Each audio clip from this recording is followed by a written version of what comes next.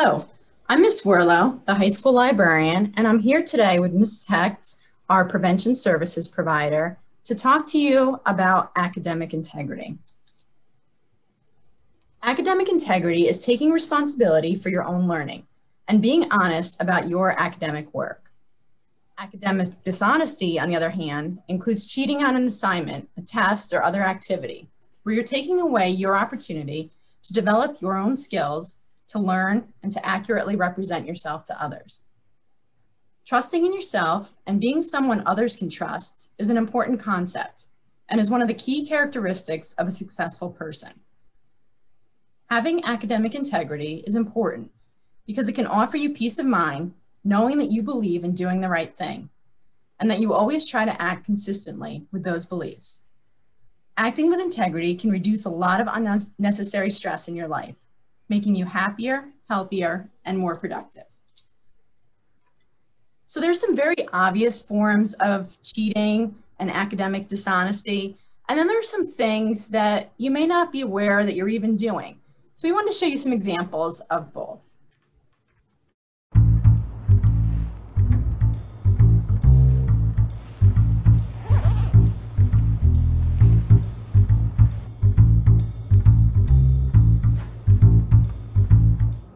Freddie? What are you doing? John, could you just...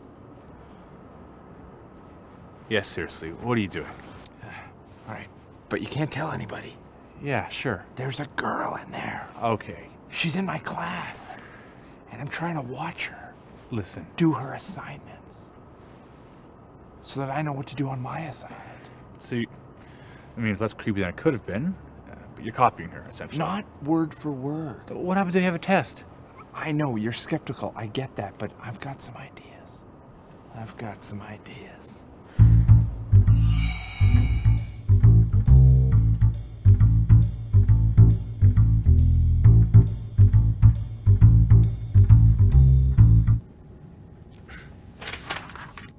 Really?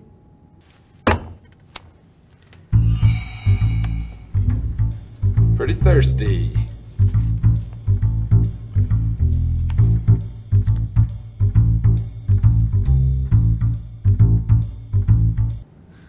Come on. Thirsty?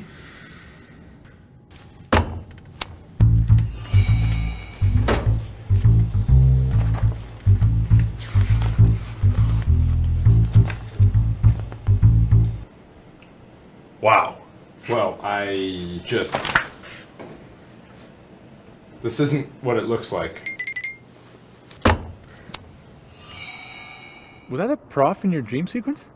How did you see my dream sequence? Regardless, it didn't work out, did it? Not really, no. So maybe you could, I don't know, put more time into actually learning the material? Yeah, I guess so. I wish I didn't drill these spy holes in my textbook. Wow. Okay. All right. Ready? John, come on.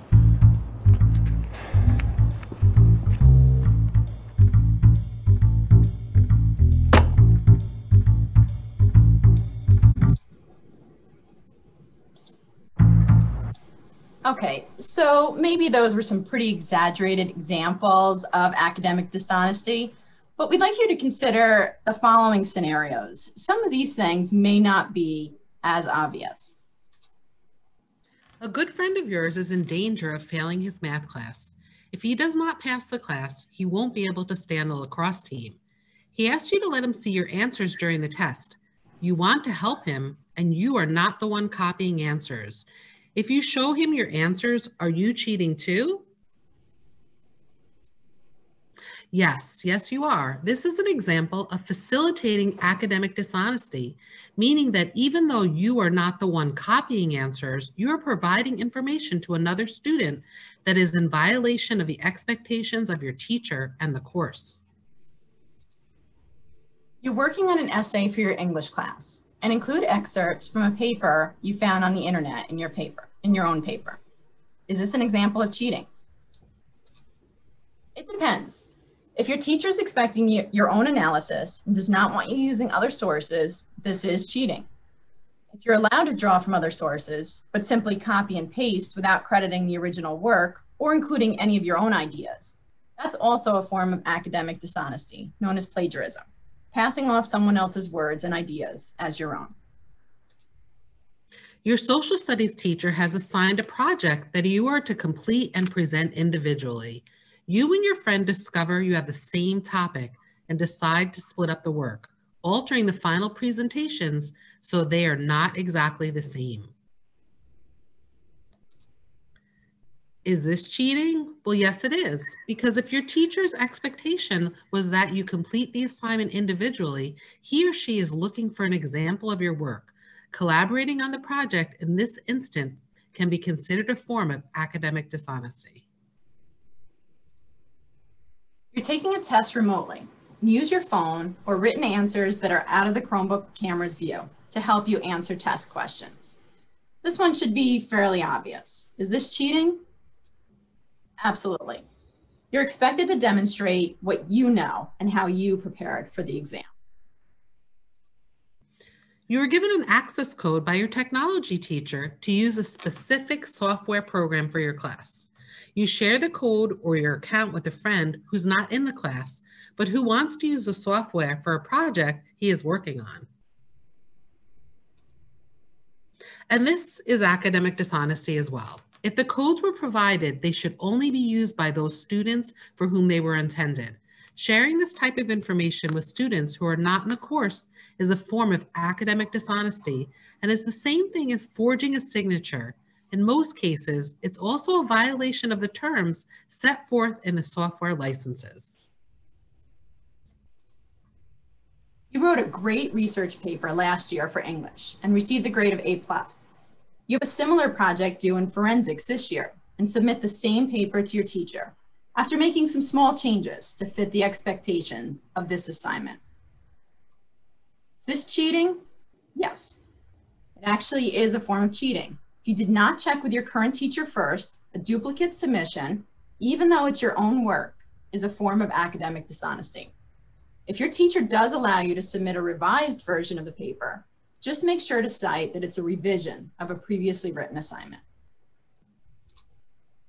You forgot to study for the chemistry quiz last night. Your friend has chemistry first period and just took her quiz. You see her in the hall and ask her what questions were on the quiz. And this is cheating as well. Obtaining test materials or questions before the test is administered is a form of cheating. Forms of cheating or academic dishonesty are copying other students' homework, having someone else write all or part of a paper for you, and this includes buying a paper off the internet, continuing to work on a test after time is called, using formula sheets, your textbook, notes, or the internet during a test without the teacher's permission, listing sources in your works cited that you did not actually use in your own research, and providing outside help to another student on online assignments or tests, or receiving help yourself without the teacher's permission. And are the consequences of cheating worth it? Let's talk about some of the consequences that can happen. So in high school, you can get an automatic failure for the assignment, and you can get an automatic failure for the whole course. You could lose privileges such as participating in sports and other district activities. Your teacher, friends, family, teammates, coaches could lose respect for you. You could hurt your own self-esteem, mess with your ability to actually think critically and solve problems, and develop a warped sense of morality. Cheating could go on your permanent record. And the consequences could affect you when you're applying for colleges. There could be a black mark on your permanent record that could cost you the chances of getting into your top college or any college. And scholarship providers could also see your permanent record and not offer you scholarships. And teachers may not provide you with a good or even any recommendation letters. And in college, there are very serious consequences as well. You could be suspended or expelled, and if this happens, you do not get a refund. You do not get any of your money back. You could lose your scholarships or again, not get any in the first place. You could be put on academic, disciplinary, or athletic probation. And you could face copyright infringement troubles. That's right, you could be sued for cheating on a paper. And in the real world, you will not have developed that skill you cheated on. And if you think you got away with cheating in high school or college, you might be tempted to take shortcuts in life. But out in the real world, these shortcuts have pretty bad repercussions as well. You know, like getting fired, and not to mention losing the respect of those around you. Here's an example that's playing out locally right now. News just recently broke that more than 70 cadets at the U.S. Military Academy at West Point, right here near us, were accused of cheating on a calculus exam. 58 cadets admitted to cheating on the exam, which was administered remotely because of the COVID-19 pandemic. Most of them have been enrolled in a rehabilitation program and will be on probation for the remainder of their time at the academy. Others resigned, and some face hearings that could result in their expulsion. The scandal strikes at the heart of the Academy's reputation for rectitude espoused by its own moral code, which is literally etched in stone. Cadet Honor Code is a cadet will not lie, cheat, steal, or tolerate those who do. Another example of the consequences of academic dishonesty is brought to you here by Mr. Masopust.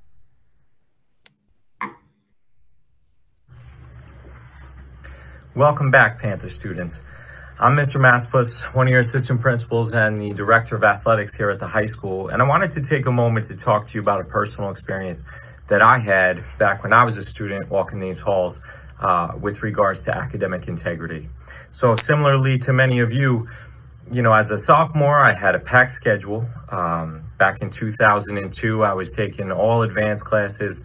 I was playing 3 sports. I played AAU basketball and club soccer, American Legion baseball outside of the school.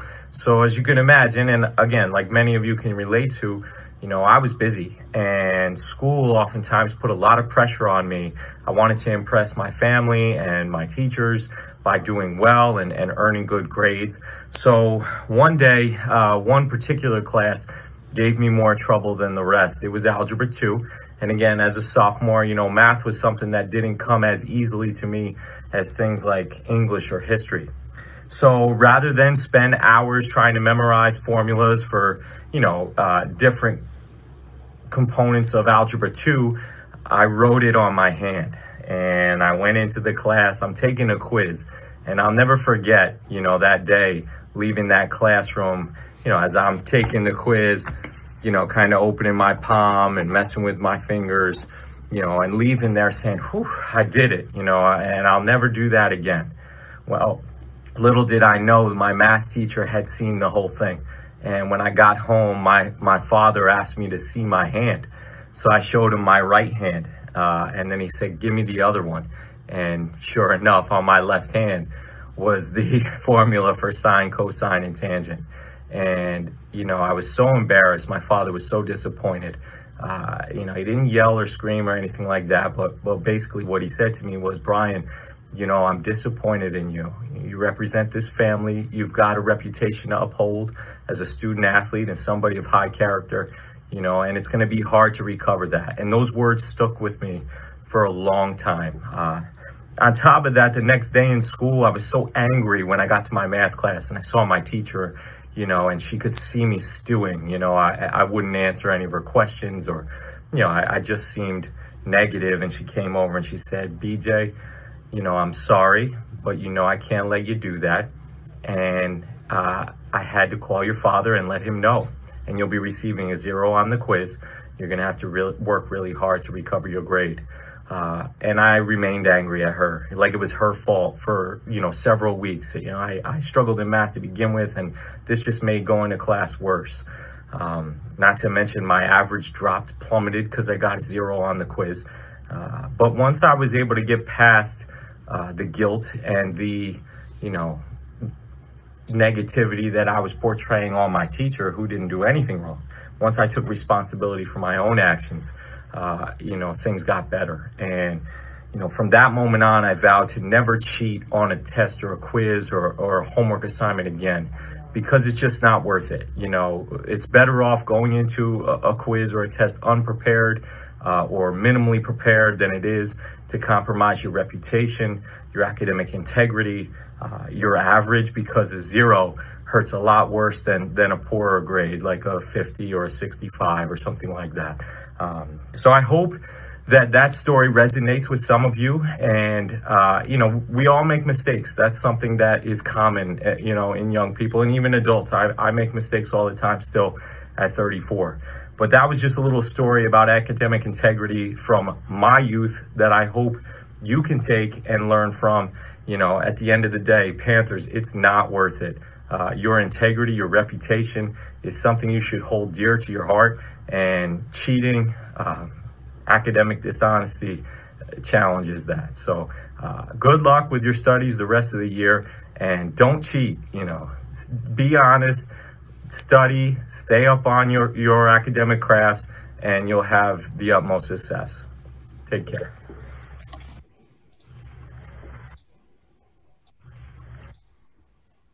Thank you to Mr. Masopust for that very personal account.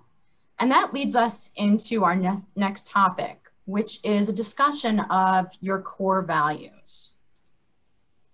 Core values are personal values that guide you when making important decisions and doing important work. So here is a list of some core values, and I want you to take a few moments and think about which values resonate with you. Pick 3 to 5 values that are important to you and you aspire to have. Why are these values important to you? Do your behaviors match your values? And thinking about the West Point article that Ms. Werlau shared, the West Point cadets become the senior leaders that the nation depends on. So it's very important. We want to have leaders that have good, strong values. So take a moment to read the list and think about the values that are important to you.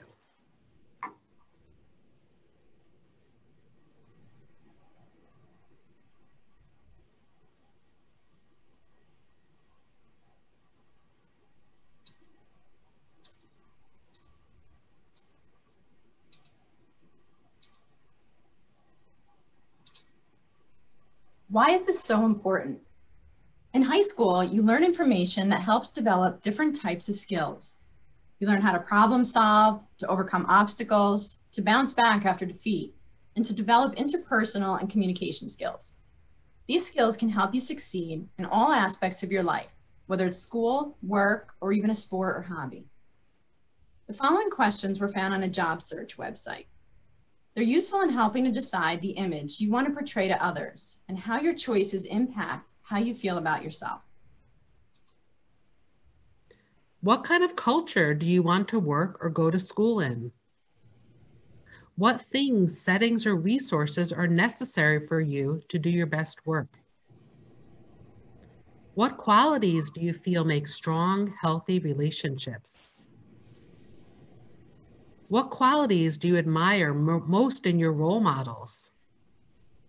What motivates you?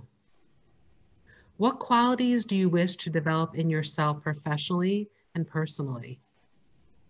And what are your future goals, and what qualities will it take to achieve them? As you reflect on these questions, think about the core values you want to portray and the values you seek in others.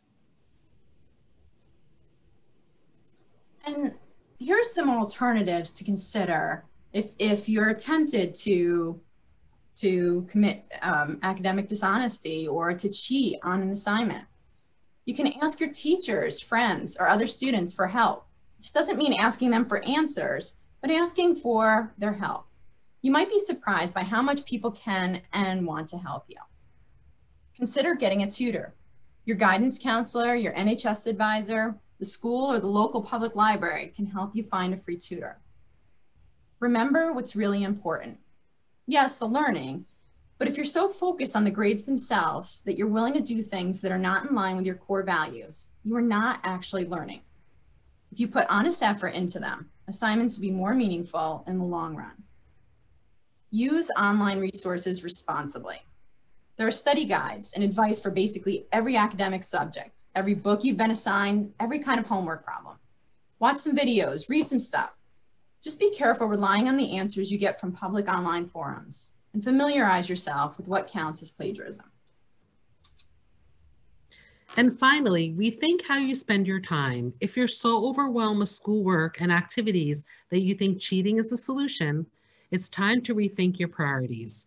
Maybe it's time to scale back some of your activities, create a schedule for yourself, remove distractions, and reflect on how you're using your time.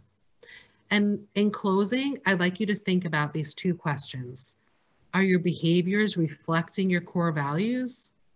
And are your values guiding you to achieve your goals? And Ms. Werlau and I would like to thank you very much for joining us today for our lesson on academic dishonesty.